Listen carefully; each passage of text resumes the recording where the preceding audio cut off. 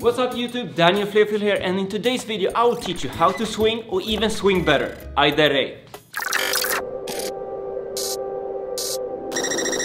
In the first episode of Street Workout Freestyle Tutorials, I showed you what the requirements are, in my opinion, before you can start training freestyle and what you should think of when warming up for it. If you missed that video, just click here up in the corner, but today we are talking about the swing.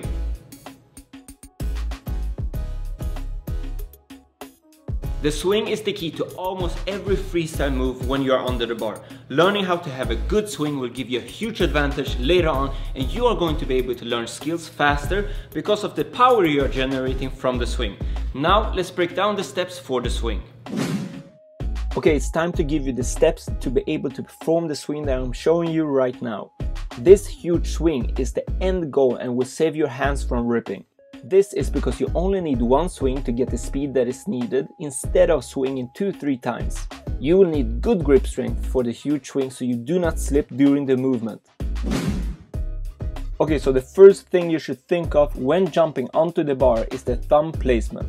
Your thumbs should not be above the bar. Having your thumbs like this gives you a huge risk of slipping forward or backwards. This is because you are not really having a grip around the bar but just above it. Some street workout athlete might not agree, but if you're a beginner and just starting to learn, then take this advice.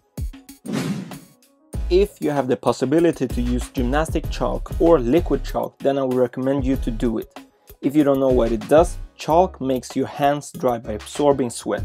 It ensures a more reliable and strong grip that prevents you from slipping on the bar. Okay guys, now it's the time to start hanging on the bar. When you are swinging, you always have straight arms and not bend. The swing should not be performed with strength, that's why you don't bend them. The first step to understanding the swing is to learn how to only use your hips and heels first to get your body moving. This will build up your body control and will be useful later on when you progress for the next step. So start by hanging with straight arms on the bar and thumbs around it. Your core and hips will be relaxed in this position and your lower back will be slightly arched without you thinking of it. Okay, now tension your core, have straight legs and tilt your hip backwards, called pelvic tilt. So your lower back gets a little bit rounded, and when you do that, your feet should get in front of your body.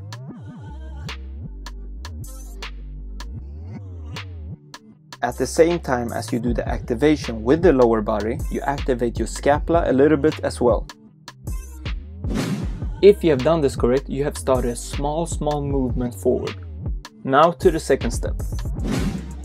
When you have come to the highest point in the movement forward, you relax your hip and core, arch your lower back a little bit and tension it while you have straight legs. Just imagine a wrecking ball that is swinging, and in this movement your heels are like the wrecking ball, generating speed to the swing backwards. And now connect the two steps together over and over again to get more and more swing. Don't get frustrated if you feel that you're not getting it. Just focus and keep practicing those two steps and you'll start getting the movement soon. And remember guys, just get the amount of speed that you can handle without getting scared, and when letting go of the bar, do it when you are swinging backwards, look at your feet and land softly on them. Let's continue towards the progression where you start using more of your body to do a swing. The first thing you should do is to get a tiny swing with the technique that I showed you before, and then on your way forward in the swing you raise your knees 90 degrees into almost a tuck front lever. After that you will kick your feet forward and straighten out your hips at the same time, and getting your body as tall as possible. After you have done that, arch your lower back a little bit and tension it as well as I showed you before. Lead the swing with your heels, that's how you will get the power on your way back. Now when you're on your way back, you have a straight body and you just repeat the same thing again. But the difference now is that you will have more speed in your swing. Now that you have learned those steps and can understand how to get the swing, I will show you the last step, and that's getting the huge swing with one swing.